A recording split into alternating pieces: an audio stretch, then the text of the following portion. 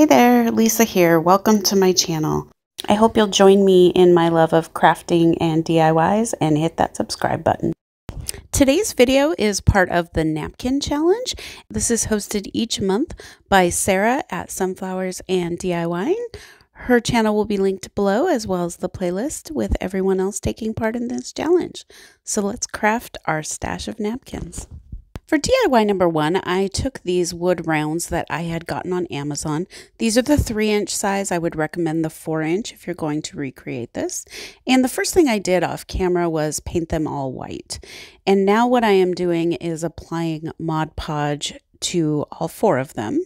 And you want, a pretty good coat. Nice, even coat is the best. And we are going to apply the Mod Podge again to all 4 of these coasters is what we're making. And then we are going to let it dry. Next, we are going to take our napkin of choice, and you want to make sure that you remove the back plies. Some of them are 2, 3, 4 ply. So make sure that you remove all of the white layers. All you want is the top decorative layer. And we are going to lay these out on top of our dried wood rounds. Next, we are going to take some parchment paper and a mini press. You can use a mini iron, a regular sized iron, whatever you have on hand. And we are going to iron this napkin down to the wood round. And the heat reactivates that Mod Podge and it gives you a nice smooth finish. We will take the scissors and trim around the edges and repeat the process for the other coasters that we are making. To get the edges good and clean, what we are going to do is take a fingernail file and we are going to sand in a downward motion to get all of the excess tissue paper cleaned off of there. Now to seal these coasters, we are going to use resin, and this is a 2-part epoxy resin. We have part A and part B, and what you do is you pour equal parts of A to equal parts of B, and then you mix them together for 3 to 5 minutes, and you can kind of tell as you're mixing them together, it goes from a milky consistency to a real clear consistency, and that means it's ready to go. So once you've mixed your resin to the required consistency, you are simply going to pour it over the top of our coasters. Now, I have done this 2 ways. The first way was I just laid it flat and poured it.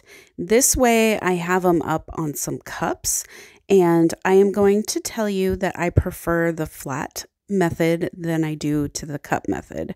So when this drips down the sides, it actually went underneath, which means that I had a ton of sanding to do. And so if you lay them flat, it pulls around the sides and you can easily cut that off.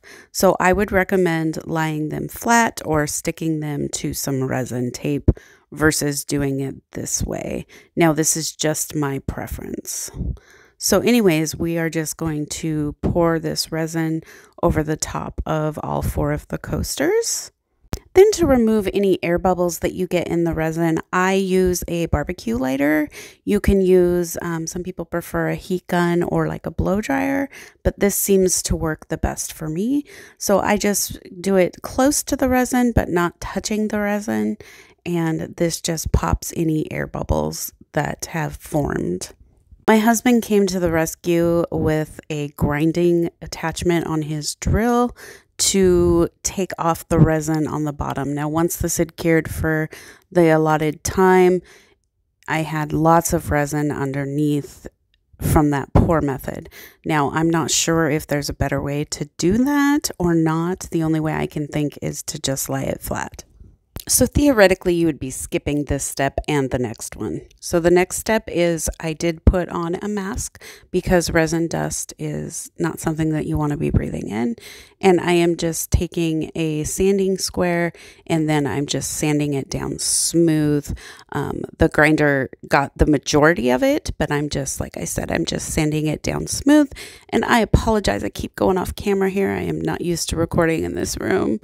Next, I took this cork that I got from the Dollar Tree and I just cut it in. I just took and traced one of the wood rounds onto it and then cut those out. I apologize, I did this off camera apparently, or I lost the footage. You can also buy already cut rounds on Amazon. So if that's something that you would prefer to, that works as well. Finally, to complete our coaster, we are going to take and stick our cork to the back. And this cork is self-adhesive, so it's just as easy as applying a sticker. You just trim it up to the size and then pull it apart and just stick it to the back. Super easy. For DIY number 2, I took this same cherry napkin, and what I am doing here is I am cutting out a circle that is the size of that bezel that you see laying down there on the desk.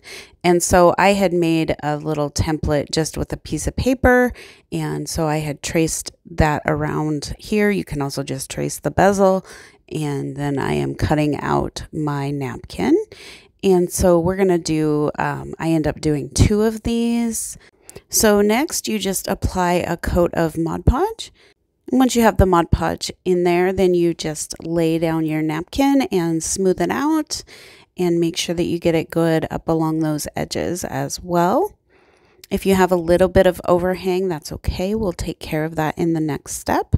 So just smooth it out and get it stuck down in there as good as you can. I had a little bit of overhang on this one, so I just took my fingernail file and just sanded it off so that I had a nice clean edge.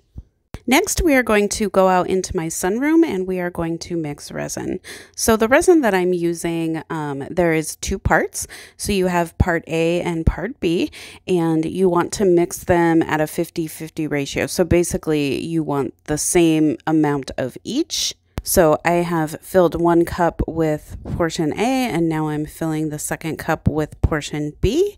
Then we are going to pour them together. We'll take a little popsicle stick and we will scrape out the sides.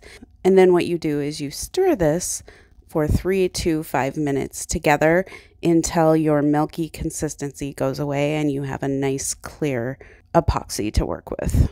Once you have stirred for 3 to 5 minutes, you take your bezel and then you take your epoxy, and we are just simply going to pour the epoxy right on top of the bezel, and you pour until you get a little bit of a bubble over it, and then you stop. Now these are pretty easy to overpour. These should actually be stuck down to tape in case you do overpour them. That will keep the resin from sticking to the back of the bezel. Unfortunately, I learned that the hard way. And so I am doing it wrong here, but you would want to lay this down on some resin tape. And then you take, and with a barbecue lighter, a heat gun, blow dryer, whatever you got, and you are just going to heat up any air bubbles to get them to pop. Then you will set it aside to dry. This cures in 24 to 48 hours. You want to make sure that you are at a steady 75 or plus degrees when you are doing resin, or it may not cure properly. I actually have a resin heater because I live in a cold climate. All right, let's take a look. The good, the bad, and the ugly. I'm going to preface this by saying that pouring resin is a learned skill. It is not easy initially. So I am going to show you some of the things that went wrong. So here, you guys, it's really hard to tell on camera, but it didn't pour quite to the edge. And on the back, there's some globs, which is why I end up only finishing 2 of these. Now I can fix those by going back over and pouring again, and then sanding the back like I did these 2 and adding cork. And I may finish those as well, but for the sake of this video, I just wanted to get a couple done so that you could see them done. And then here we go. Here are the bezels that we did. This one I'm showing you that it didn't bubble up. It actually over poured, and on the back here is a bunch of resin. Again, I can sand this off and pour another coat of resin and possibly save this bezel, but I didn't have time to before the video. And so here I'm showing you the one that did take better, and it's nice and bubbled. but there is an air bubble right smack dab in the middle, which I know is also hard to see on camera. So I just wanted to show you those things to encourage you to keep trying, because resin does take some time to get used to. So here we go. Here is a close-up look of the coasters and what the finished product looks like. And then here is a close-up look of the bezel, and I'm showing you here where that air bubble is, which is so unfortunate because the rest of it poured really nice. It's a little bit not level because my table isn't level. Resin is picky, but I encourage you to give it a shot. I appreciate you taking the time to watch this video today. Truly appreciate each and every one of you viewers. Thanks again and have a wonderful day.